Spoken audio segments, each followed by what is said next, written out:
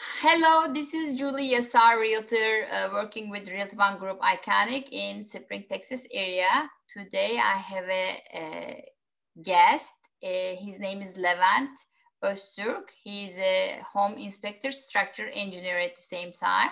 And I'm going to ask him about this topic and he's going to answer.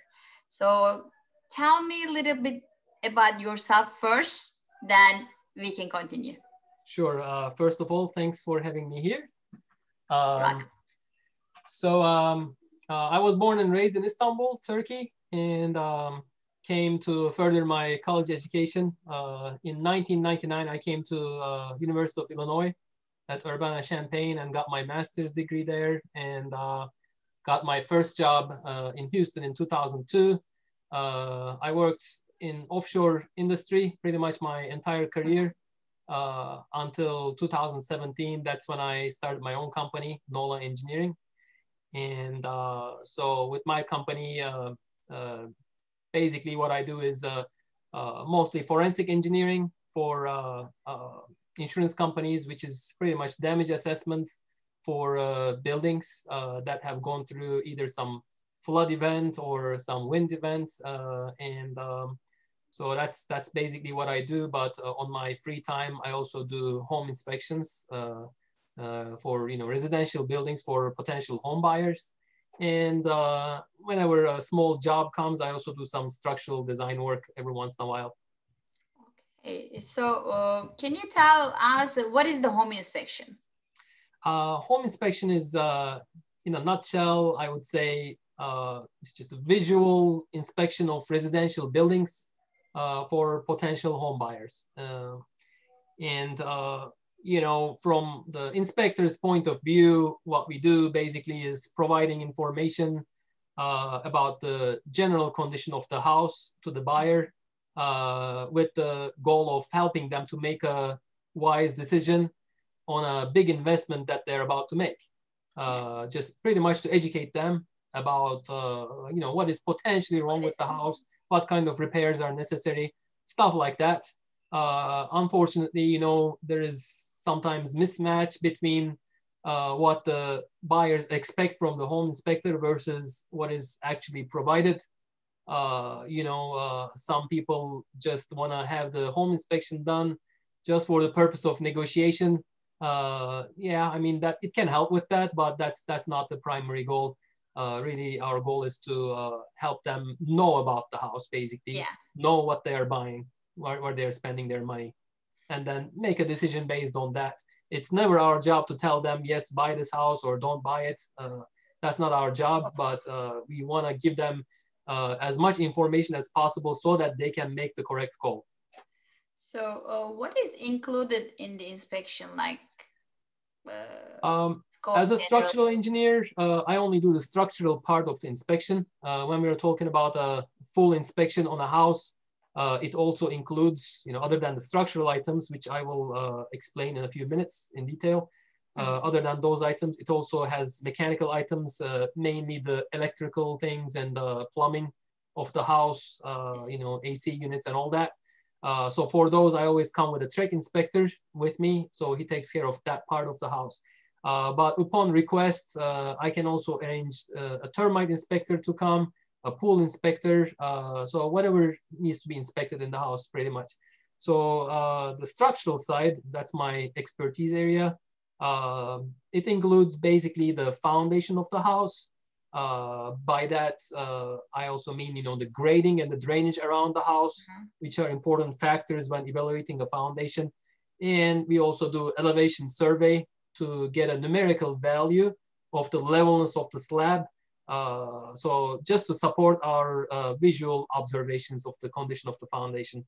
Then, of course, we look in detail into the framing of the house, which is basically the primary load-carrying members.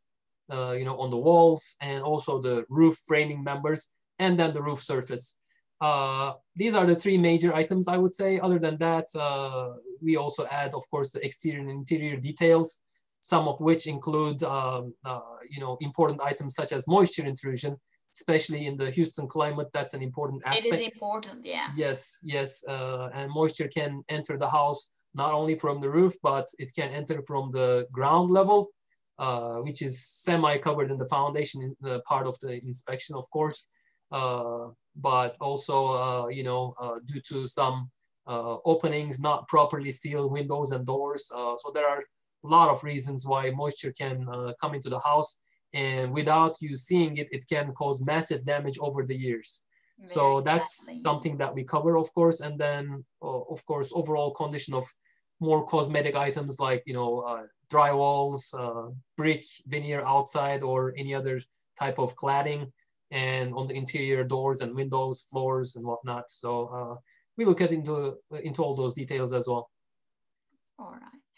So what is your suggestion? How can they find the inspector as a buyer? Yes, based on my experience, the best way is to definitely ask your realtor. Experienced realtors will know a lot of inspectors in town, and they typically come up with a few recommendations for you. And based on the condition of the house, based on your needs, based on how much you're willing to spend, typically you can get a few recommendations from your realtor. But myself, I get most of my jobs through word of mouth, recommendations from one person to another. I go to a home inspection for somebody, they see my work, how detailed I am, they see the detail level of my report, and then when they have a friend who is buying a house, they recommend me, and that's basically how I get most of my business. But yeah, like I said, if you're working with a realtor as a home buyer, definitely ask them first. Okay. So how much does it cost to the buyer? I know it's hard to answer this question. It depends on so much other things, but can you give us a average something? Sure. Of course, there can be a significant difference, big variety based on several factors. What are these factors? One, big reputable company versus small. There are a lot of inspectors who just work for themselves, and compared to those big reputable companies, their prices are most of the time more reasonable, unless you're dealing with an inspector who has been doing this for 30 years, but for some reason he never had any interest in improving his business, and he just wanted to stay small, but the quality he provides will require a high cost for the inspection, of course. Then, yeah, talking about quality, which in my opinion is the most important thing. What is this quality? It's knowledge of the inspector, the thoroughness of the inspection, and the detail level of the inspection and the report. With the big reputable companies, you don't get a good inspector guaranteed. Yes, they do have good inspectors, but it's a hit or miss. You can also have them send you an inspector with 1 week experience. That's not that's not too uncommon. Yeah, unless your realtor knows the person in person, you will never know who they're gonna send to you. So you may end up paying a lot of money for a very inexperienced inspector to look at your house. And the third factor is, of course, are you hiring a track inspector versus an engineer? That also, the decision on that depends on several factors, but mainly, the age of the house, condition of the house, maybe the size of the house, what kind of an investment you're making. Because, let's face it, when you hire an engineer, you are expected to pay a little more, but yes, compared to the degree of investment you're making, that money is really negligible. It's small. Yeah. Yes, very negligible. So you also need to think about if you hire a track inspector, and don't get me wrong, there are very good track inspectors in town. Some of them I know and I work with, but there are limitations. They may come to an older house and then they may see some issues with the foundation or framing. At that point, it doesn't matter how experienced they are. They don't want to take the liability. It's not their job. All they do is, look, this is the concern that I see with the foundation. I strongly recommend you to go and hire a structural engineer to take a more detailed look. So at that point, you end up hiring the structural inspector on top of the trach inspector that you hired. So the business model that I provide pretty much covers both, best of both worlds, in my opinion, because yeah, you get an engineer to do the structural part, but you also get the trach inspector to do the mechanical side. So you save a little bit on that side. And yeah, you get an engineering report at the end for your investment, which is, if you think about it, it can be very valuable when you're selling the house later down the road. You can always show, look, I had my house inspected by an engineer, Yes, and that's very important. everything looks good, you know? You're right. That's very important. So do you suggest for buyers, when you do the inspection, should they be there with you? Should Yes, that's a very good point, Gulay and Julie. And I definitely recommend that because mainly it's always easier to go through some of the details with the buyer physically there and understand. That way they can understand what the inspector is observing and recommending when it is shown to you, rather than reading about it as a statement in the report and going through the pictures. Yes, you know, we try to be as thorough and detailed and clear as possible in the report, but it can never beat, in my opinion, actually seeing it with your own eyes. And you also think about it, you get to ask the inspector many more questions. Whatever is on your mind, you can just directly show it to the inspector and say, hey, what is this? Yes. Or what's the concern about this one? In your opinion, is this a big deal or not? So you can go into some in-depth discussion with the inspector while he's there, when when his observations are fresh in his mind. Yeah. Right on the spot, you get that information. If you have any other questions, you just ask upfront right now. And yeah, I absolutely strongly suggest same thing too. Absolutely. I mean, we always provide the option to the buyers to, call us after they read the report. If you have any questions, just call us, because let's face it, during the verbal rundown, we cannot cover everything. So there are, especially with older houses, there are a lot of wear and tear on the house, and some of the smaller items, they are not really worth mentioning. In that limited time, we touch base on the more important items. But, if the buyer sees it in the report, hey, we did not talk about this, just call the inspector and ask next day if it is not clear to you. Yeah. Okay. So do you give some estimate repair cost as well? Typically, we don't do that.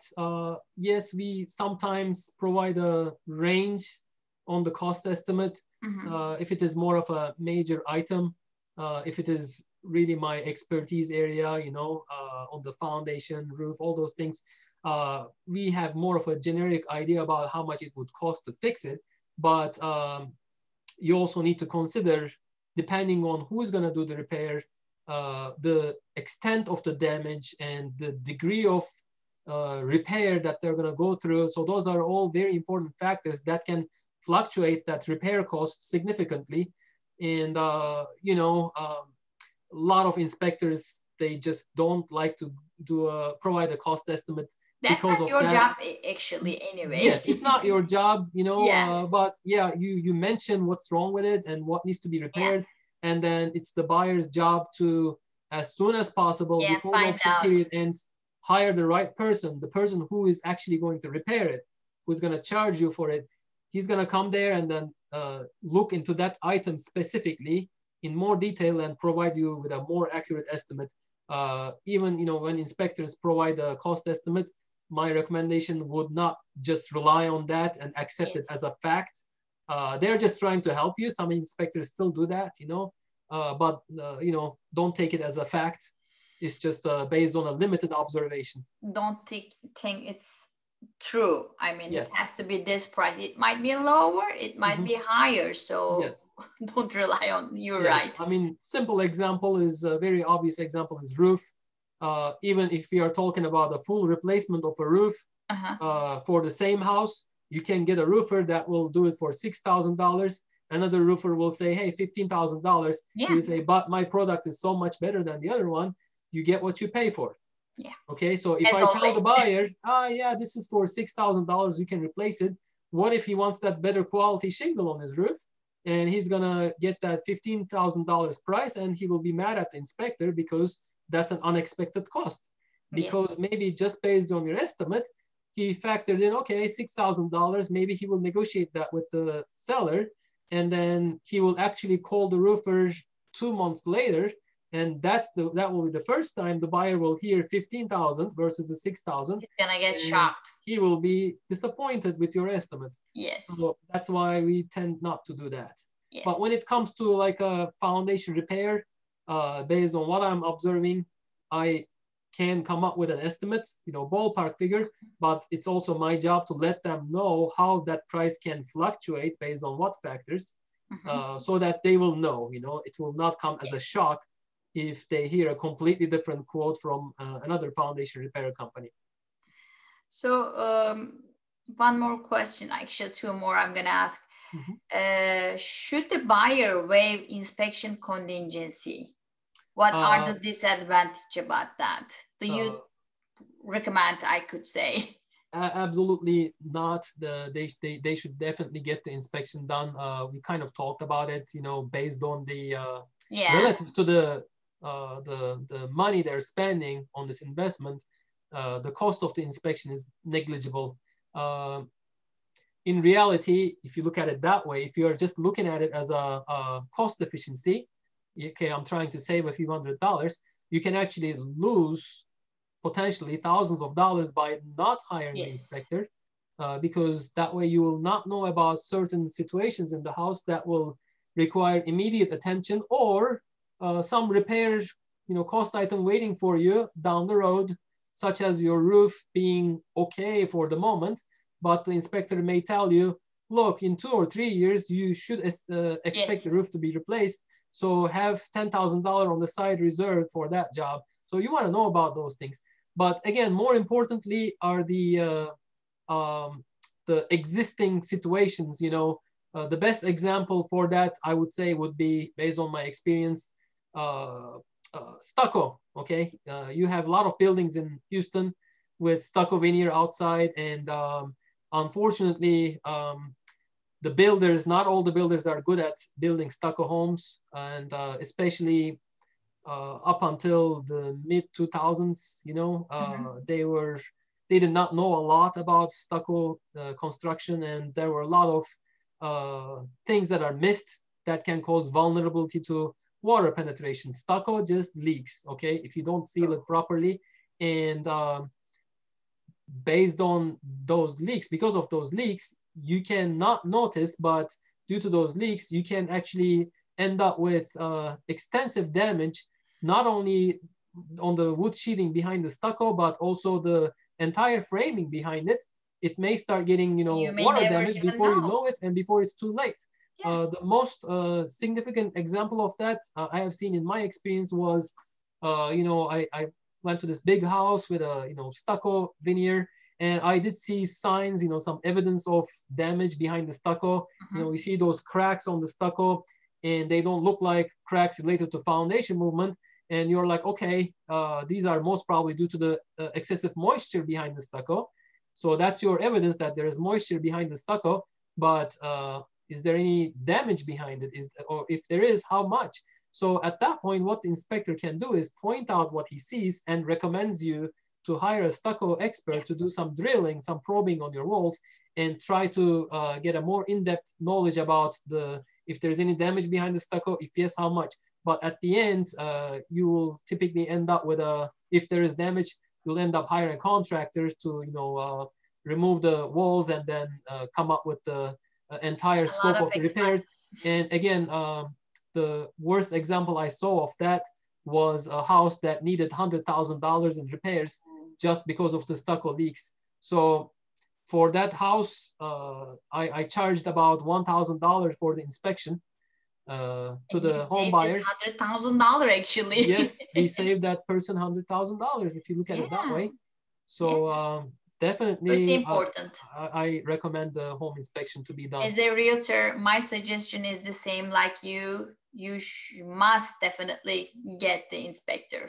Yes, I mean, yes. of course, and it's also, up to you, but that's our suggestion. Yes, and also, going back to the cost range and who to hire, my recommendation is always hire the best inspector you can, okay?